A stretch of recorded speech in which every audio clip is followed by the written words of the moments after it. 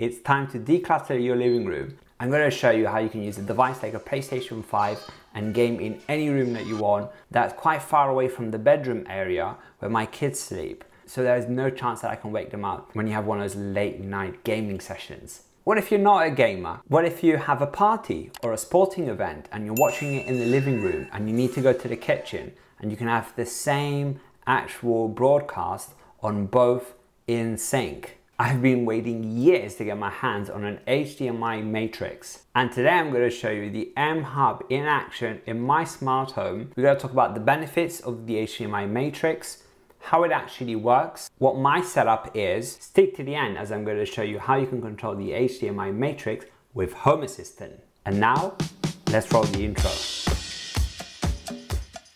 The guys from HDANYWHERE sent me over this demo unit, 4x1+1, which means 4 inputs, an Apple TV, a set-top box, a PlayStation 5 and a Chromecast in my example, 1 local HDMI output, so that's my living room TV, and 1 remote output thanks to this little receiver that you can see over here.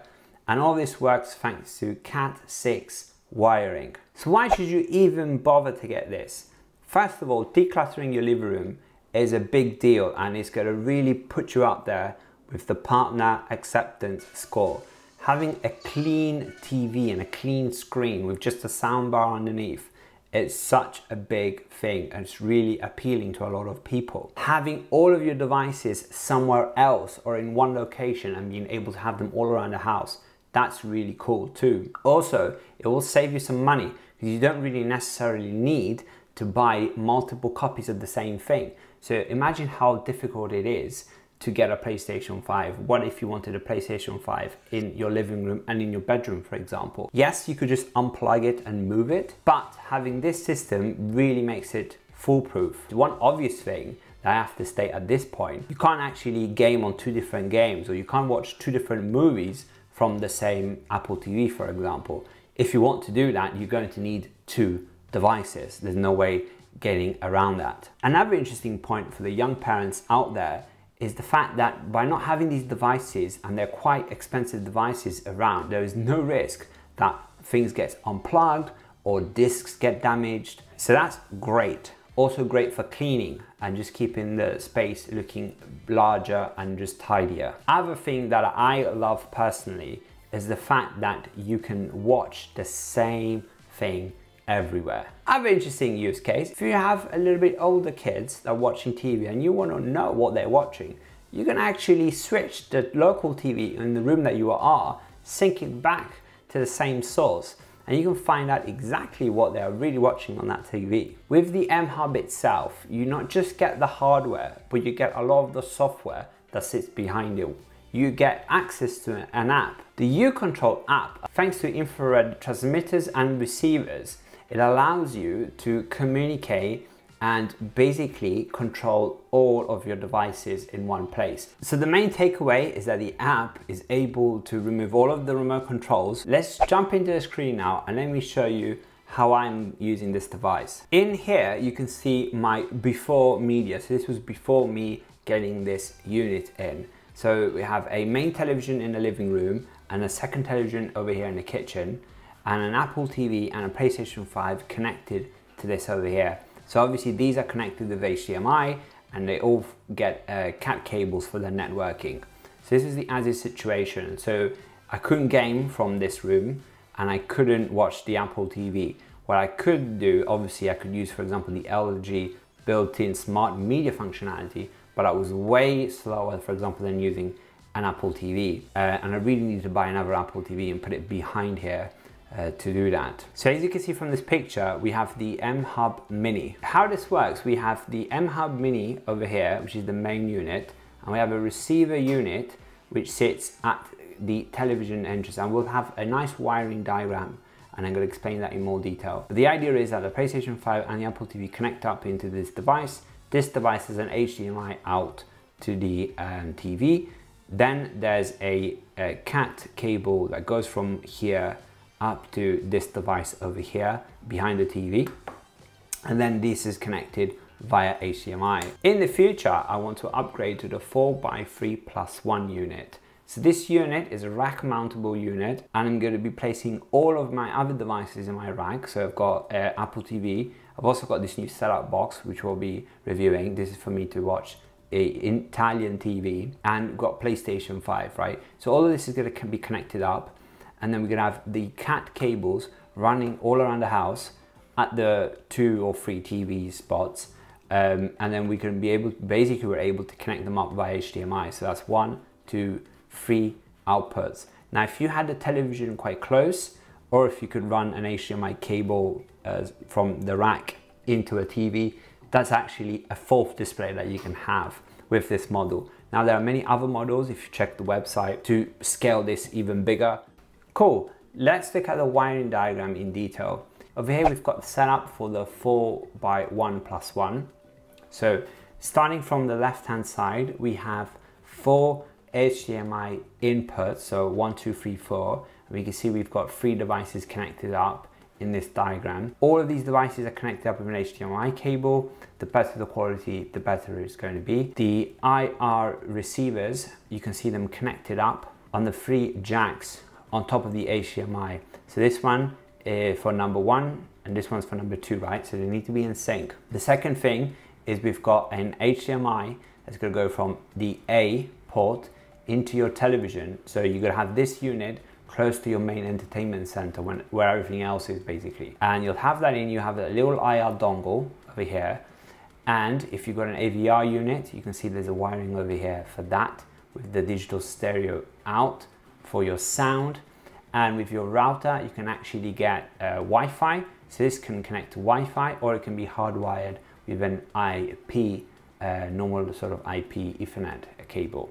This Ethernet cable over here is the HD-Base-T output, not to be confused with the IP one. So don't get this mixed up. And you can't have a switch, for example, feeding this in and feeding this device.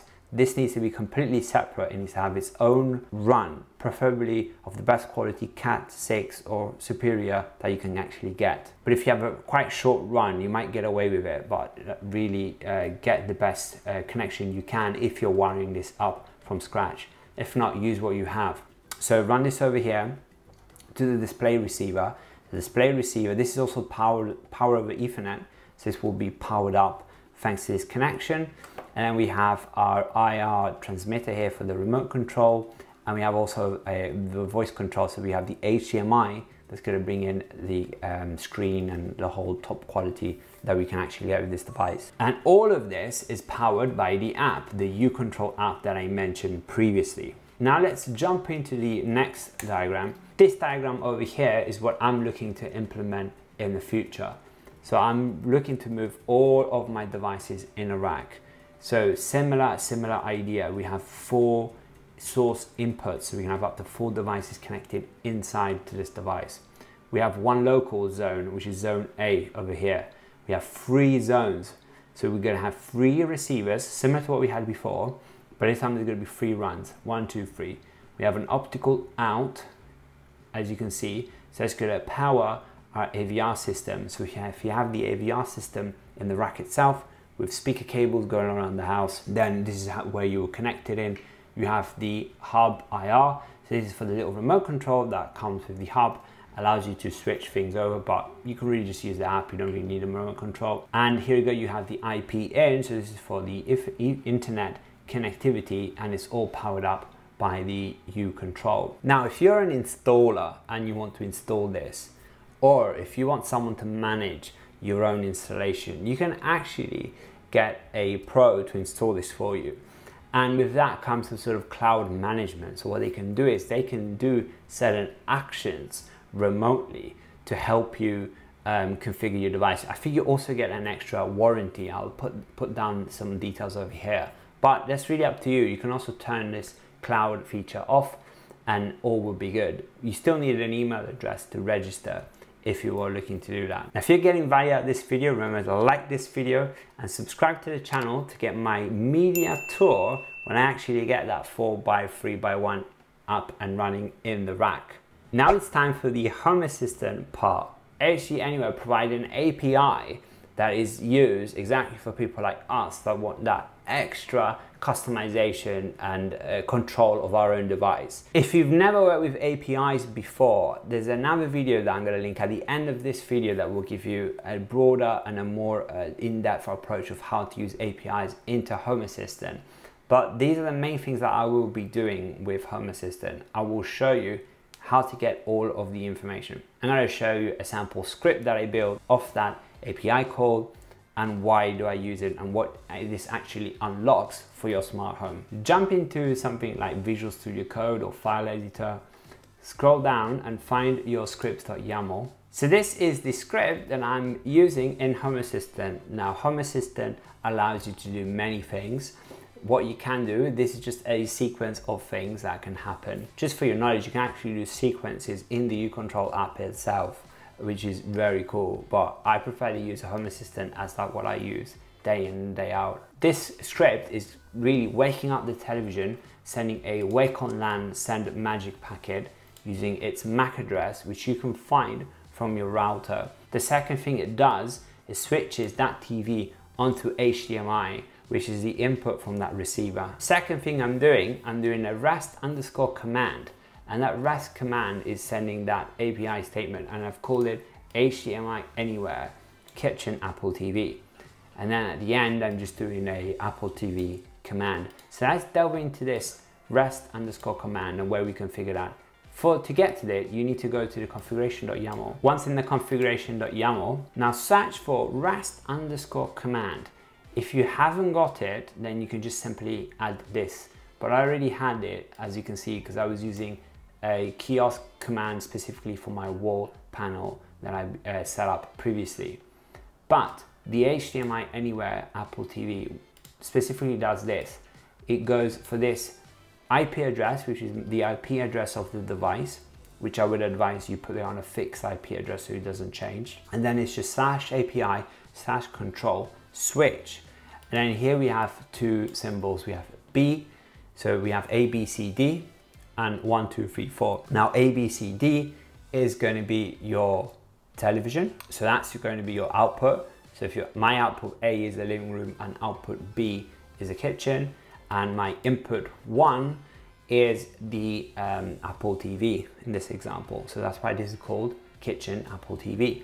Same thing for the living room, it's the reverse. The thing that changes is the letter. So instead of B, it's A, because A is what I've assigned to living room. So that's what you need to find out, what you've assigned. Basically you have A, B, C, D, 1, 2, 3, 4, depending on what M-Hub unit you have, to be fair.